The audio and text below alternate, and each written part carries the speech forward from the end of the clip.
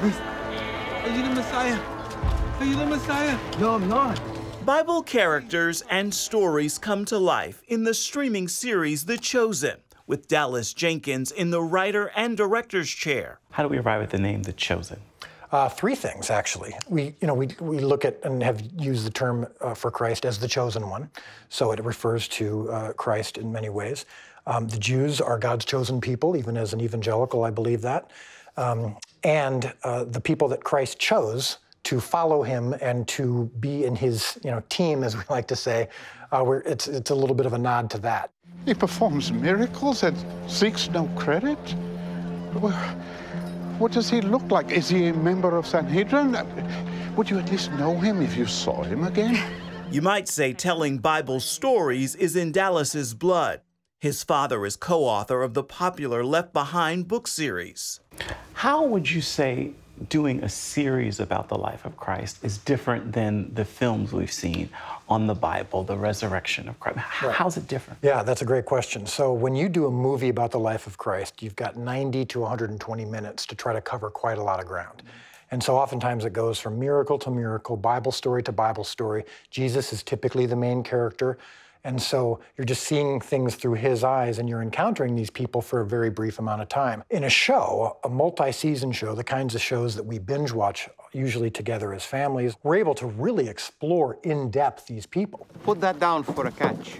A little farther out. I don't have a quarrel with you, teacher. We've been doing this all night. Nothing. Seen here with Peter in The Miracle of the Fish, Jonathan Roumie is a familiar face in the leading role.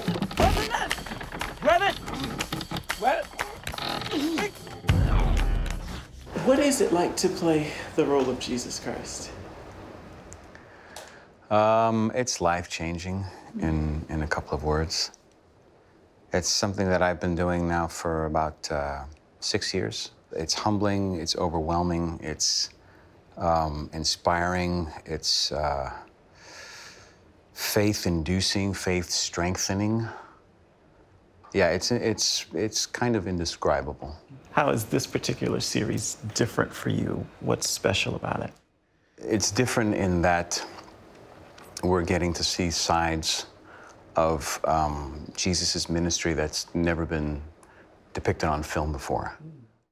On the day of our visit to the set of The Chosen, preparation is being made to shoot a pivotal scene just beyond that wall, the wedding at Cana, where Jesus performed his very first miracle. They have no idea who sits before them.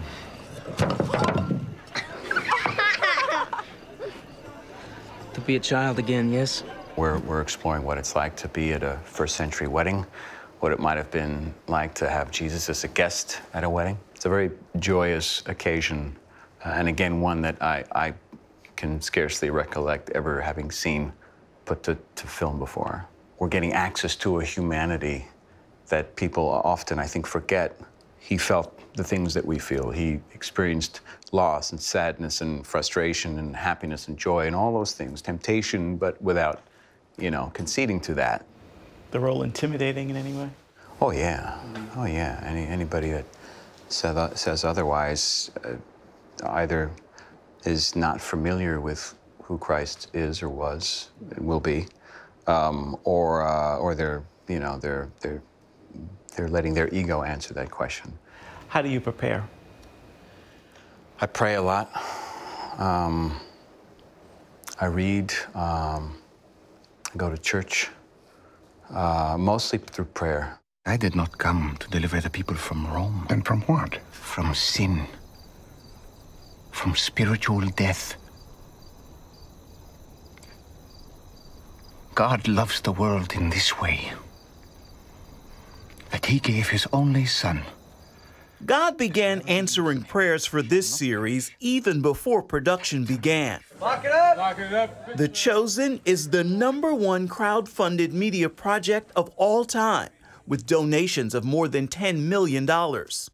What's it like to take the pages of Scripture and bring them to life? I can't imagine the feeling of reading the pages and then seeing what we get to see. Yeah, that's really cool how you just phrased it. Bringing them to life and then seeing them that's how I feel, even though I'm the one who's doing it. I'm the director, and I'm the one who's literally writing the words and seeing them come to life, and I'm even dictating how they come to life, and yet I still feel like I'm following along, and I'm just listening. God did not send his Son into the world to condemn it, Nicodemus.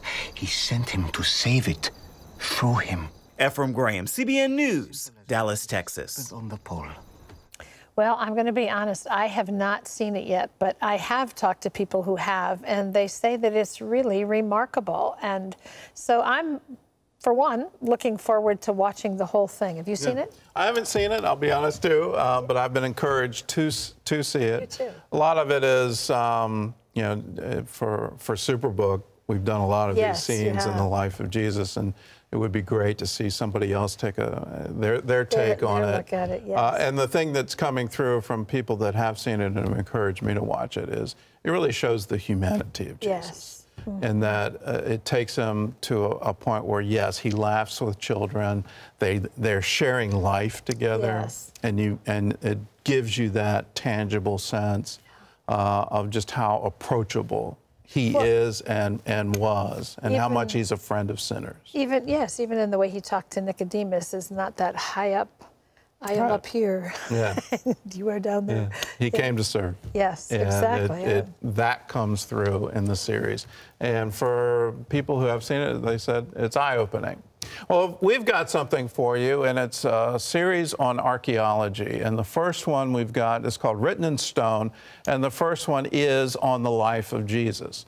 In today's world, we need to recognize Jesus is not a myth. He is a man who actually lived, and archaeology proves it. And archaeology shows you where he was born, where he died, where he was raised from the grave, where he taught at Peter's house, the synagogue in Capernaum. All of these things are written in stone. Are the miracles written in stone? No, but the life, the history, the record that Jesus existed is there written in stone in Israel, and you can see it on this wonderful DVD. For a gift of any dollar amount, we'll send it to you. We'll also give you a unlock for instant streaming access, so you can have a code be sent to you right now that you can see Written in Stone, our first episode. This will be a 4-part series showing all the different archaeological discoveries in Israel that prove the Bible. The Bible is accurate history, and you can rely on it because archaeology supports it. If you'd like your copy, give us a call, 1-800-700-7000. Hello, I'm Gordon Robertson. Thanks for watching the video. Be sure to like, subscribe, and hit the notification bell for more encouraging videos like this one. Welcome to the 700 Club Interactive family, and God bless you.